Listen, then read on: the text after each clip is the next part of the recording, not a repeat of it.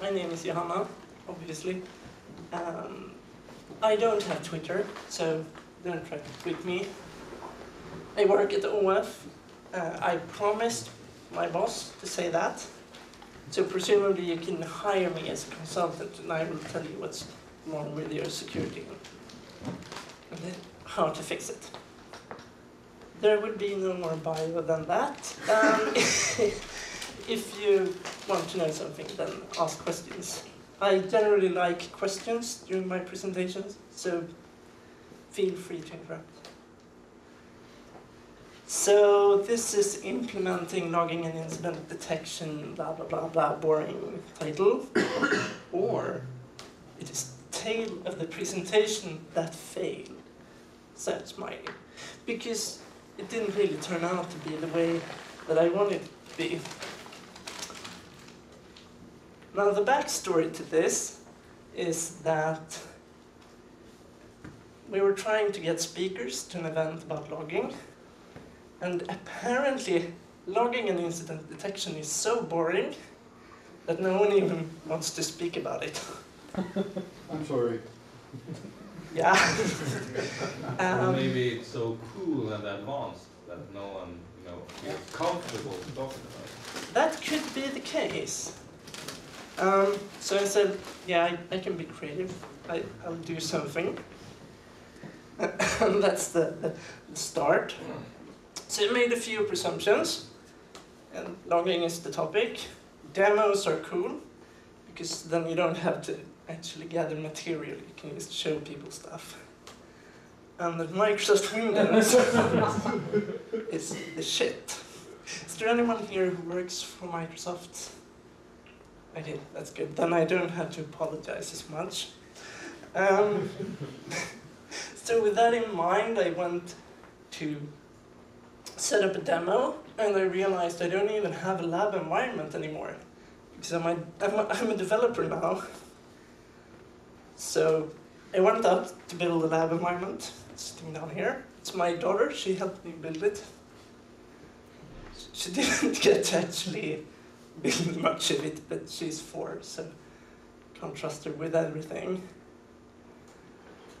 And so the goals that I set out with were to show you how to set up logging in an enterprise environment, and that's why I chose Windows. If anyone knows of an enterprise environment with good client support and manageability that is not Microsoft Windows, then feel free to actually sell that to anyone, because it doesn't really exist. I think Google has something, but they probably won't tell you how they do it.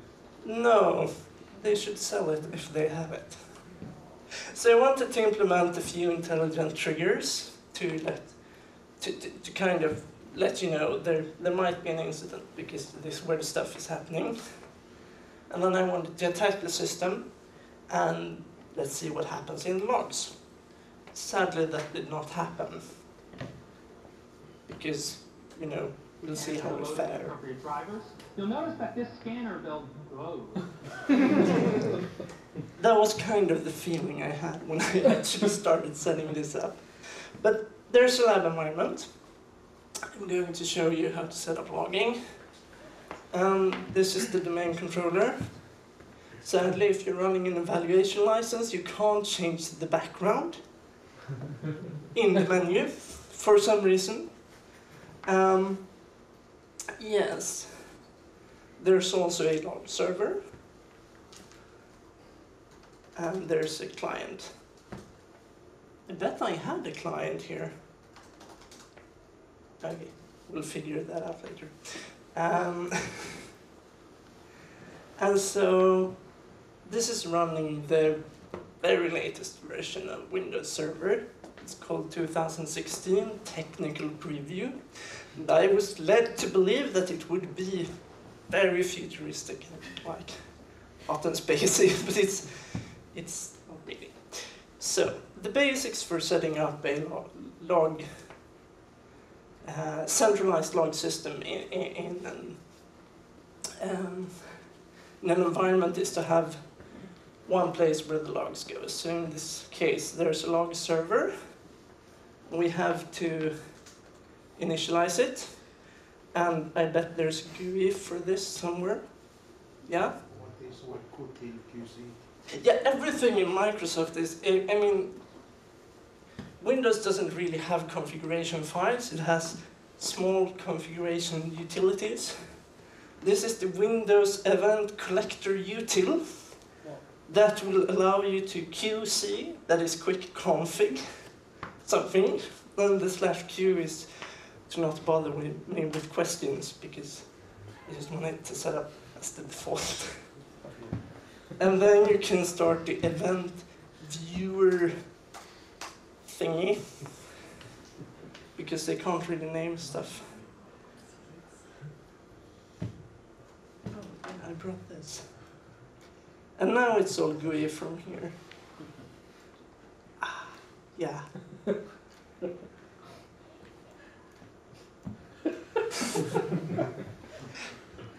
This is terrible. So how many here are interaction designers?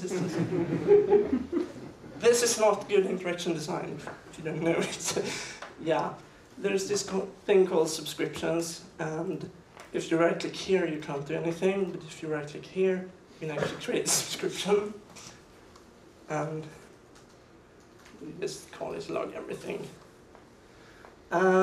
There's this concept of either initiating things from the collector, that is the log server, or actually letting your sources log things and come to you. That depends on your environment, whichever you should choose. I'm not going to give advice on that. Okay, so let's say that all wasn't actually logged into the domain. Let's say that all domain computers get to log, and then you think, well, that should include everything. Everything is a computer nowadays, right? Except that the domain controllers are actually so special that they have their own group for no real apparent reason. And then you get to select what events to log. And in my case, I'm going to log almost everything because I'm doing a demo, so I won't have performance issues.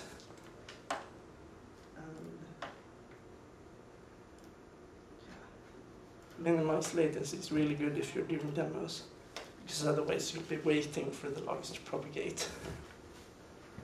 So that's fine and dandy. But this said, source initiated, so we need some sources to actually initiate. And that's where we'll go to the domain controller.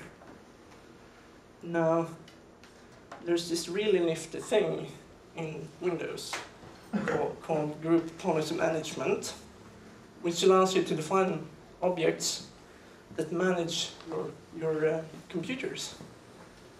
This is the reason you should buy Windows.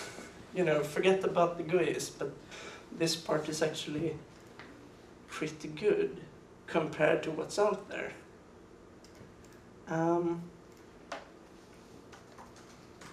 So we'll create the log everything GPO. How many of you have created a GPO? Yeah, there are some. How many of you are developers? There are actually some. Define developers. Yeah. Define yourself, you know. Okay, so there's a policy, a Windows component called event forwarding. And they have a really nice GUI for it. And you'd expect by 2016 that they would have some kind of selector for this. But no, it's a key value thingy without keys. And you have to supply it yourself in the string. But given that you managed to do that, you can actually have configured You target subscription manager, which will set up the subscriptions on all your computers. Now this is where this part should have kind of ended. How many of you think that this is all you have to do? Yeah, I thought so. I'm not going to ask that silly question. Turns out to enable logging, you need what's called Windows Remote Management. You need that service to be running. Now, I'm going to set it up with wildcards here. You should never do that in your organization. This is a demo, and I really want this to work at the end, so yeah, I'll go with the wildcards. Now, you would think that we'd be done by now, but actually, you have to open up a firewall.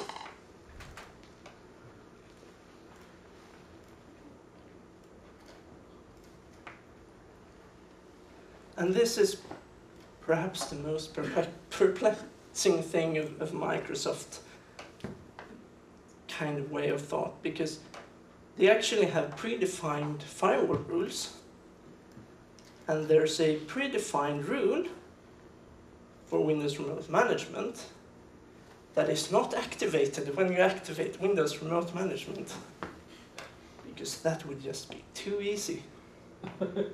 Now you're noticing here, I'm allowing this on the public networks as well as the domain networks. That's because I'm running a virtual environment, and sometimes it kind of misdetects network adapters. So this is mostly to rule out any problem sources. Does enabling remote management open up for anything else other than sending and receiving logs within the domain? Okay, so did everyone hear the question? Yeah. So it does, but since you're on a Microsoft Windows network, you are open to that as well. Anyhow, the increased attack surface comes from the implementation of the remote management service. But as long as you have active domain credentials, you will be able to access a client. So there's a slight increase in attack surface, but remote management has been around for a long time, and I don't think it's a major point. So there's a small gotcha here. If you're running old clients or old servers, they actually don't have the advanced firewall, you know, thing that came, I don't know, with Windows 7, I think, maybe earlier. So then you actually have to set up another rule in the old firewall. They won't show you that because they don't have that loaded. And you'd think we'd be done by now. But I said I wanted to forward the security logs. Microsoft by default divides logs into system, application, security. There's one more, and then there's forwarded events, I think. And to read the security logs, you have to be a member of a group called event log readers. That is not true for the other logs. You can read them free, but the security log. So we can go and set up a restricted group.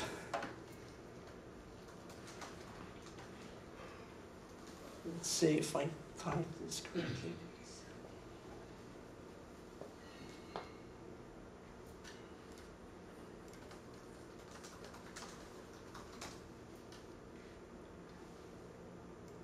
Yeah, I tend to kind of misplace the two first words.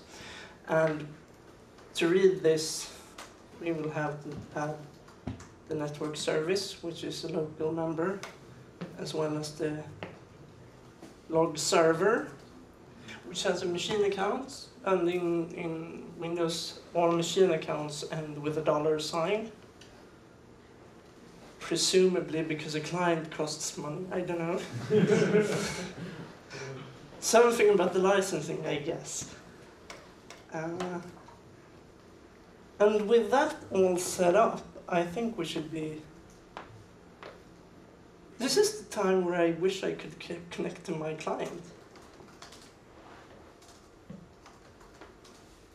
And now you will see me troubleshooting the demo. Oh, yeah. I kind of guess what's happened. I think my client actually powered off due to being like inactive for so long that, yeah, no worries, it should boot faster. And you can see by the length of my passwords that they are not so secure. I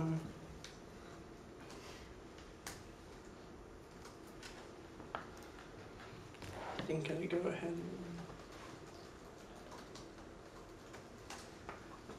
Okay, so how many of you have run this command before? Yeah, what this does is that it tells the client to update the policies from the GPO objects we created earlier. It will do it anyway, but this is a way of telling me to do it now instead of wait for the predefined interval. And now we should be able to see some logs popping up at the log server, hopefully. What Yes. is the frequency with which GPO updates happen? Oh, the frequency of GPO updates, That's- that's configurable. And I don't know the default value. I think it's the 30 minutes. 30 minutes sounds about right. Okay, so there are no events.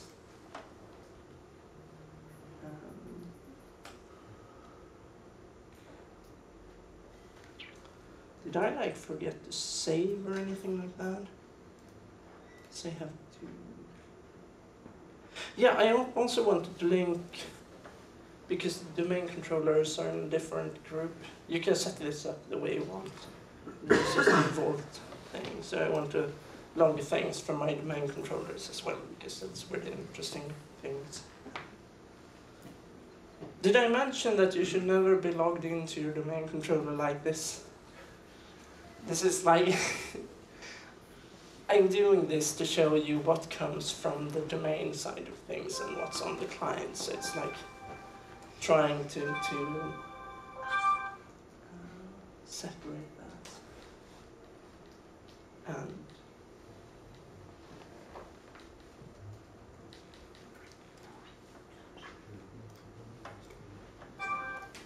And there are no clients.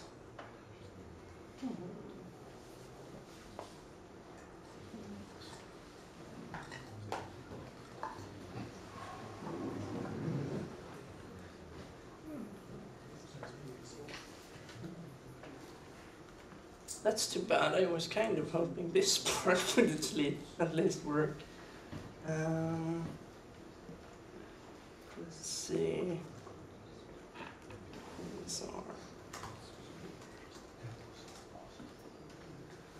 So in Microsoft, everything is a command that gives you a GUI that you can semi-use, and then you have to... Your phone.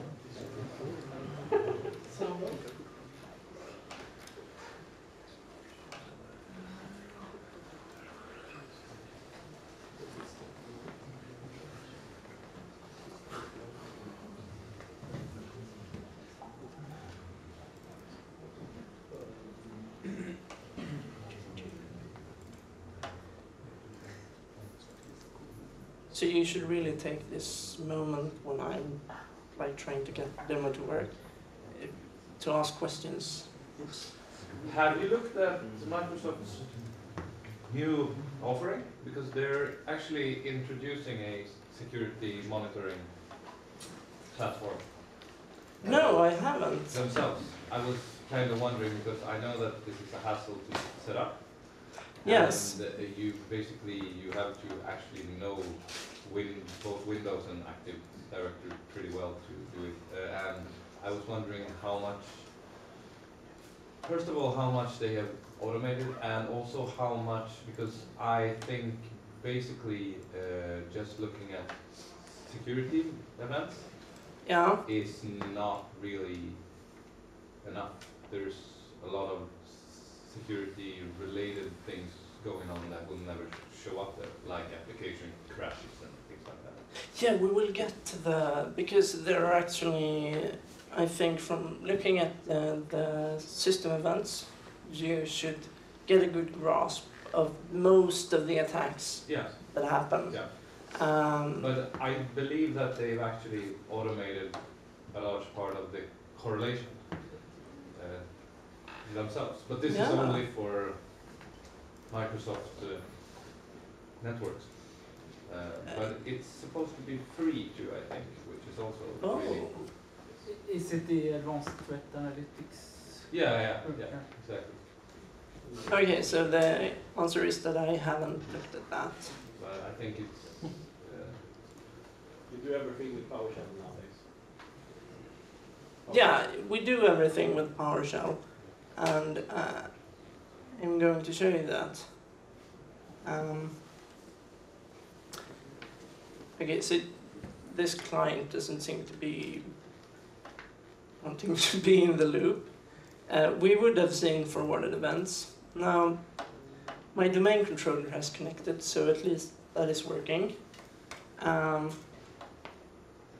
And you'll see that there are quite a few number of events. You'd think that a domain controller has a lot of events going on. That is because we're not getting the security events from the domain controller. Now, why would that be? I mean, we made that thing with the local group, but a domain controller doesn't really have local groups in the same kind of sense. So it's not applicable there. And so we have to make yet another stupid little hack. There's another util. Can anyone figure out what this is? Yeah, it's the Windows event something util. And with that we can inspect the security log. And there's a channel access property. And this is actually the security number of the local group, and actually, interesting enough, yeah, event log readers. If we read that, you can see that the network service has access, but somehow, because this is a domain controller, this is not enough. So the way to fix this. And this would be one of the things, I guess, that the Microsoft free tool would automate. I don't know. This being 2016 technical preview, I would have guessed they would have figured it out by now, but no. And so we take the old channel access, kind of try to paste it, and then we have to add. Yeah. That's obvious. And you see, this, somewhere here, my point kind of fades, because I wanted to be like, you get all these tools in Windows that you already pay for and you should use them. And then I realized why people don't use them.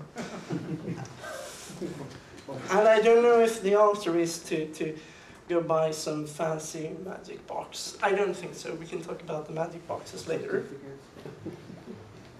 So, yeah, this adds the security log, and if we go back to the forwarded events, a lot more events should start showing up in a bit. So we'll create something that would kind of happen if you're under an attack that is targeted against you and not your end user's credit card details, which is kind of the common attack that you will encounter. So one thing that attackers kind of like to do is to add a domain admin account.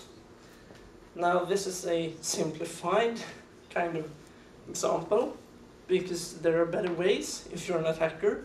to get a persistent foothold than to actually add a domain user to the domain admin's account. But yeah, let's say we want to protect against this.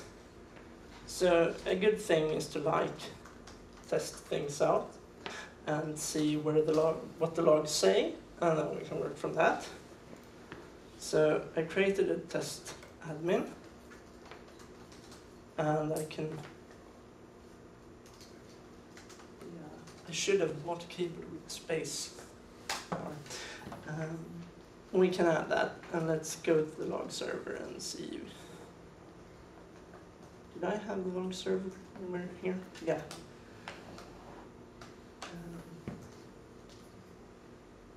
Yes, this has probably not gone through because even domain controllers are kind of slow at forwarding their logs for some reason. Yeah, and you see there's a bunch of more events. That's because most of the events from the domain controller comes from the security group. And so there's one event that I'm kind of interested in. Let's see if it shows up. No, it didn't. Okay. Yeah, it did.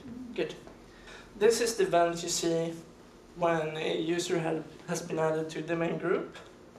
And so this is the event that you all should be looking for, but as you see, there are quite a large number of events. Can't really sit and stare at this screen all the time.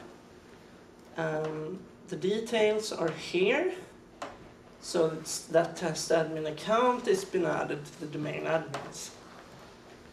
And of course, this is something that you'd want to be notified of.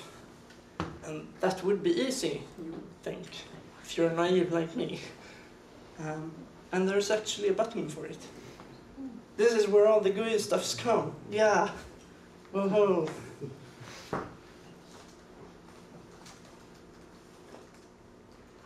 Well, I'm going to regret typing that later on. No. And so this is the point where I almost started to cry. It has the option to send an email. Okay, taxi. Yeah. But it's deprecated. Why on earth is it deprecated? Why? I can see how you don't want to display a message on your domain controller, but why on earth can't you send an email? And there's no filtering options, so this would get you an email like every time someone is added to any group, because we haven't filtered this to be the domain admins group.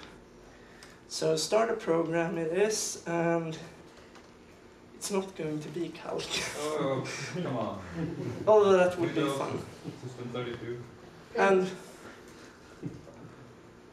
for some reason, Microsoft hides PowerShell very deep down in the directory structure.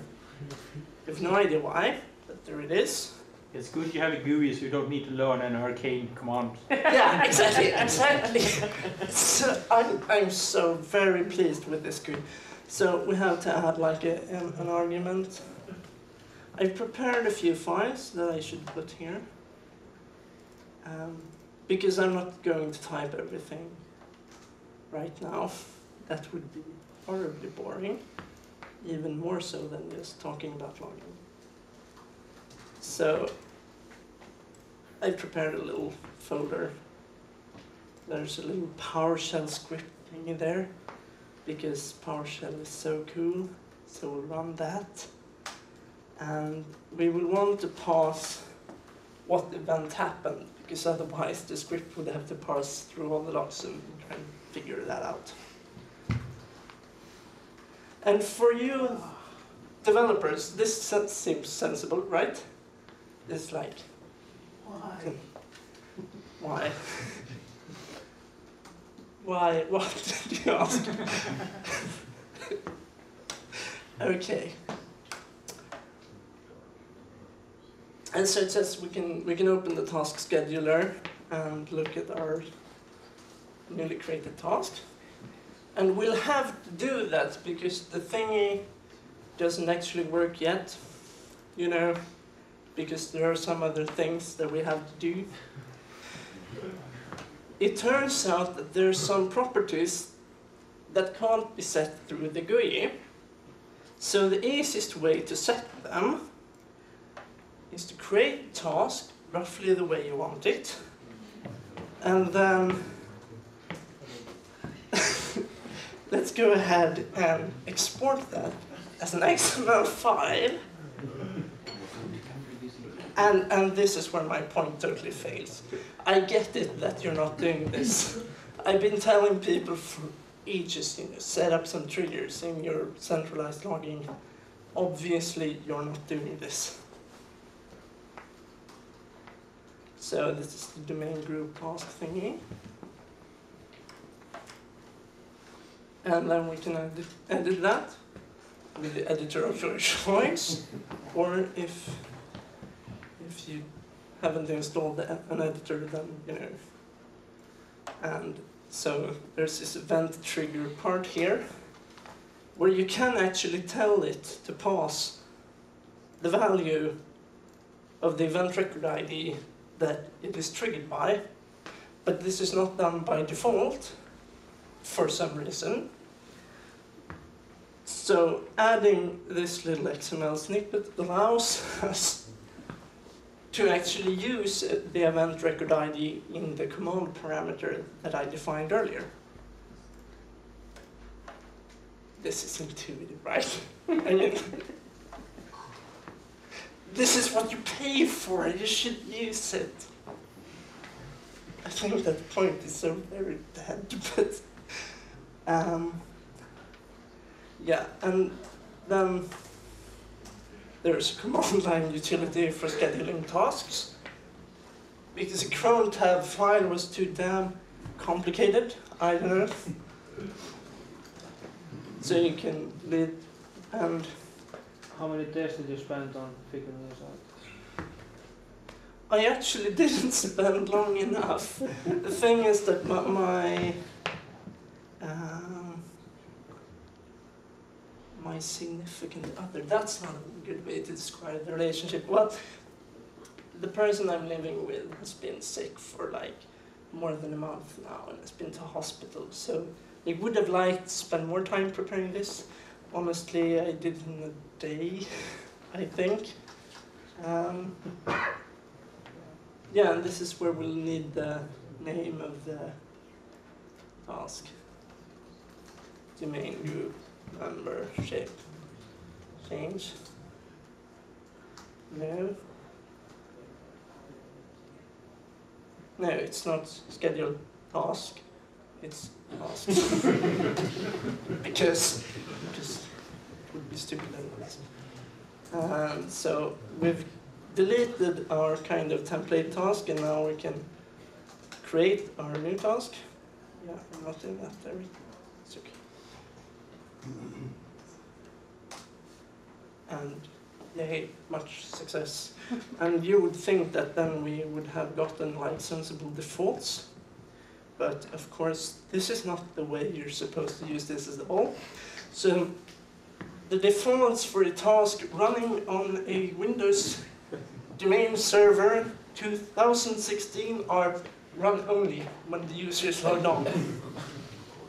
Because that's a sensible default for domain controller, you know.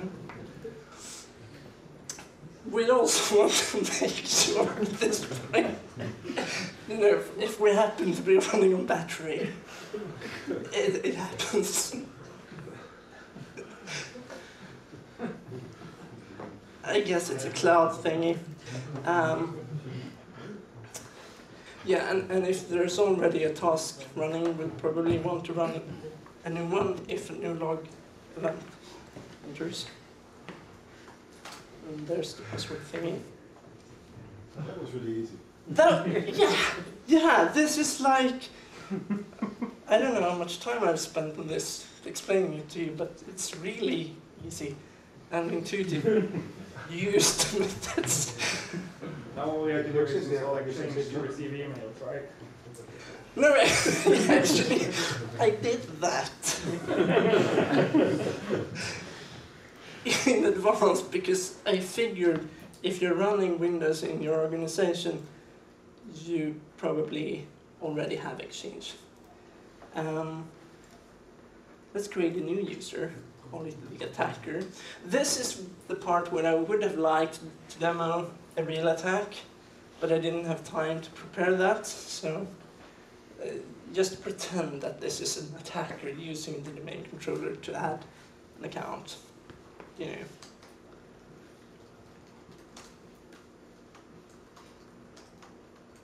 Oh, I so do not find that correctly.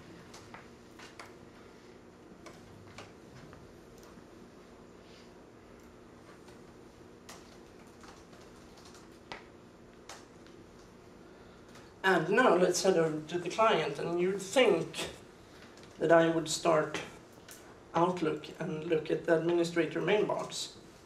But yeah, Outlook stopped working for me, and I can't really be bothered, you know. Luckily there's a web access thingy nowadays, so you don't have to bother.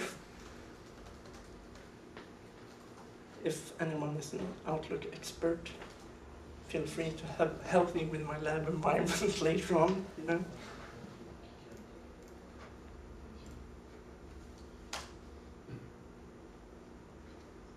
This is not looking good. What's wrong with the mail server? That is also boredom.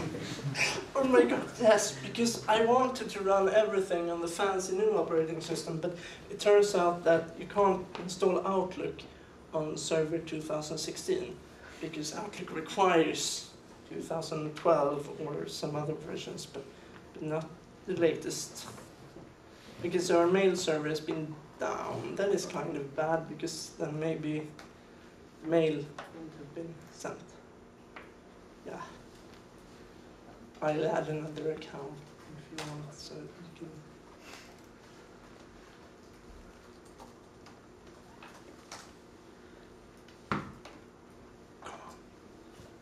I would really like for there to be an email. And for the mailbox to load, yes.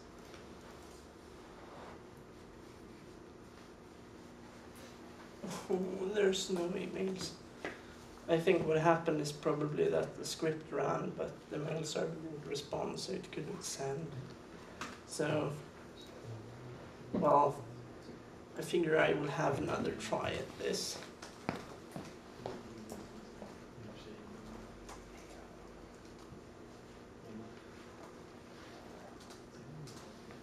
No. That was too easy. You can't use a weak password in Windows. You need to use password 1 with a big uppercase P. Yeah, because that would be so much stronger. Why is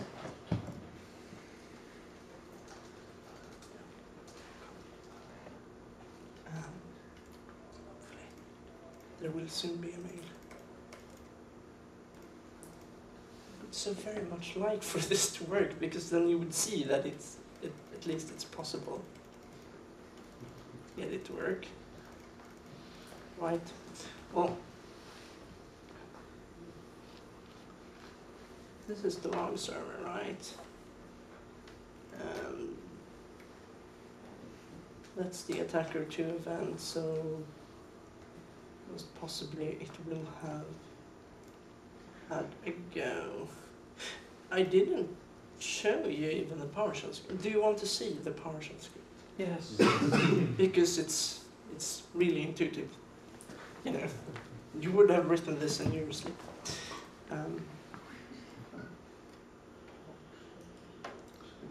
Or rather, you wouldn't, because the thing is that even though you have like an event record ID, to actually get that from your log, you will have to conjure up an XPath, which is a fancy way of saying you will have to insert XML as a string literal in your code, otherwise you won't get the results you need, because Microsoft didn't bother to write proper filters. Yeah. But basically that's all it does, and then it sends a mail message. And it also writes to log file, just so that I can see that it has run. And it has been running 2 times, so there should be really. But obviously... So did you enter spam folder? It shouldn't be in the spam folder, but then again...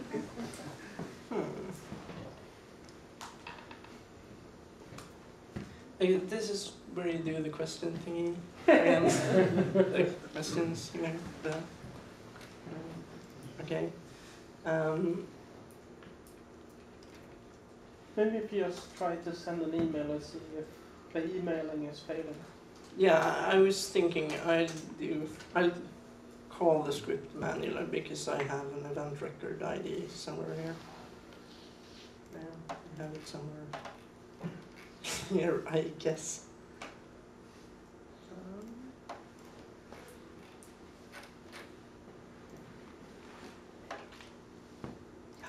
There's an event record ID. You can't really copy it though, but you know, it's there. And it returns without error. Yeah, this leads me to believe that the mail server is probably not working. Yeah, there's the mails! Yay! It's just winning! Yay! Defense is so fun! Okay. I will make an argument for defense being fun later on. For now, this is a really good email to get. All of you who believe that your security team won't get an email like this if someone is added to the domain admin groups should really fix this, because it takes less than half an hour or so. Okay. Well, you say clicks on a week. It depends. I mean, usually your mail server at work is up. Yeah. So yeah. There's a couple of steps that you don't have to go through. And it's a lot cheaper than buying a box that you don't know if it's going to do this or not.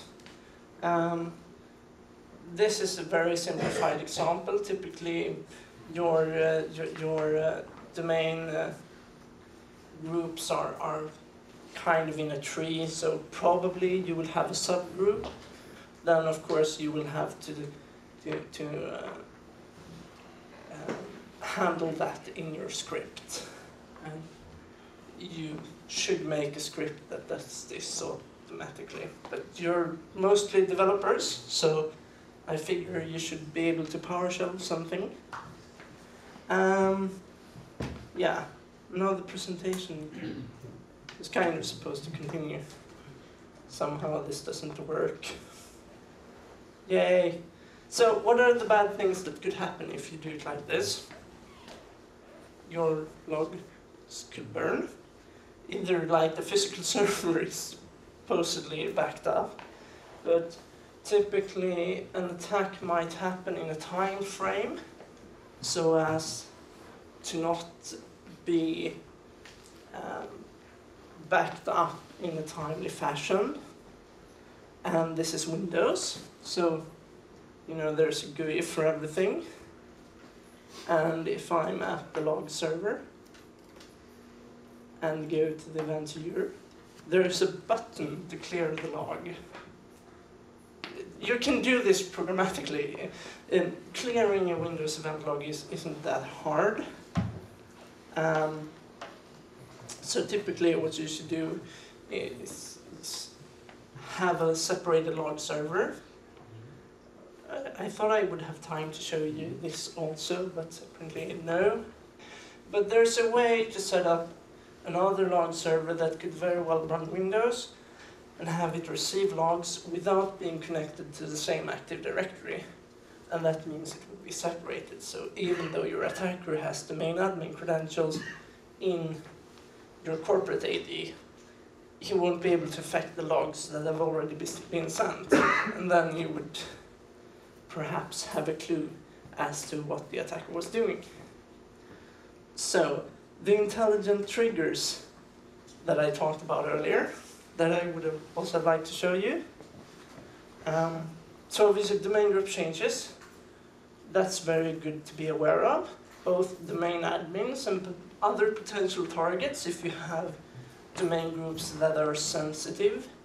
I know that some of you here use your AD to determine who gets to log in as administrator on the production servers. That domain group should be monitored as well. And obviously this shouldn't exist, but I don't have to tell you that. You may, I mean, if you're doing the fancy Windows thingy, you can audit Kerber's ticket creation. There are a lot of events in that security log. So potentially you could see if someone creates a golden ticket or whatever the next equivalent of a golden ticket is, because there's bound to be several other interesting ticket creations. File access. You have to set up like auditing on file access, but then you can monitor what user reads what files, and that's a huge amount of data. But typically, you have some sensitive files and lots of non-sensitive files. And if you have done your threat modeling and security exercises, you know where your sensitive files are. And for them, you could very well create a small PowerShell script or other programming language of your choice to actually be notified when a user reads a file, and then have some kind of limit. So it's okay to read 20 files, but not 1,000 files in an hour. Then there's probably some kind of data extraction going on. And of course, as an attacker, there are ways around this. But I'd say that the risk of your attacker taking those defense mitigating actions, like slowly extracting data, are quite slim. I mean, attackers will get there, but right now they don't have to. Even state-sponsored actors extract all the data at once, because that's easiest, and no one is monitoring anyway. So if you monitor for like mass file reading, then you may be able to catch something interesting. Obviously this will have happened, but you could also create a script that revokes access. So like, you read 50 files and that's okay, but if you read more, then your account is inactivated, and that could save you in some situations. But definitively could prevent money ransomware attacks. Pardon? That would definitively prevent money ransomware attacks. Yeah, both ransomware attacks and I'd say internal attacks from some disgruntled employee or you know, otherwise. Yeah, the internal threat is good to keep in mind. So you can also monitor application logs. Okay, so the developers here, how many of you are sending events to the Windows application log? There's one. Okay. I know it's an unpopular place to send your logs. Send them to wherever your security team wants them, but you know, this is a place where you could. So antivirus alerts would typically end up here, and that's also a way to identify an ongoing attack. Not because antivirus software is hard to trick, but because an attacker is likely to try the easy things first and then move on to advanced stuff. AppLocker, how many of you use AppLocker? Okay, how many of you know what AppLocker is? Well, why don't you use it? AppLocker is another great thing from Microsoft. It tells the operating system what binaries are good to run and what binaries are not. Oh, we're running out of time. Yeah, I forgot my clock. Yeah, I will have one more point and then there will be questions. No, there wasn't another point. Yeah, okay. So anyway, monitor for AppLocker violations, and that should get you a good clue as to what's going on. Okay, so this is the finish line. Questions? Could be, this is kind of off topic, but Zero mentioned Kibana. Could the Windows event logs be exported and imported into another log aggregator? If you don't, Yes. you don't have to write the scripts and whatnot. Yeah, I'm pretty sure they can. Yeah. I think they're now trying to sell this advanced threat analytics, and I've had a look at that, and basically it's my understanding it's a new shiny magic box from Microsoft, and you port mirror all the traffic to all your domain controllers out to, so you need one kind of collector per switch where you have domain controllers, and then you can also syslog, forward the syslogs from various instances to this threat analytics, and I think this is what Microsoft is going for. That's probably a really cool magic box. And then they do this correlation that you mentioned out there. Yeah. But I mean, of course you can just forward all your logs to syslog server, and then from there to a CM or other log correlator, if you want to. Yeah. That's what most people who do monitoring does. Why not use Logstars? Yeah. You can do that as well. Yeah. You can do that. Or you can use Actually, Logstars splitting. even has Windows logging service input plugins. Yeah, if you favor Logstash or any other logging, sure, go ahead. But if you're not notified when a domain admin account is created, you really should do your homework, regardless of whatever logging framework you use. Yes. How did you manage to avoid buying a ticket to Redmond and start a rampage in the middle of the Microsoft offices while you were doing this talk? Pardon? How did you manage to avoid buying a ticket to Redmond so you could start a shooting rampage in the Microsoft offices to prevent this from happening to somebody else? Yeah, I don't really have money for a ticket to Redmond, so you know.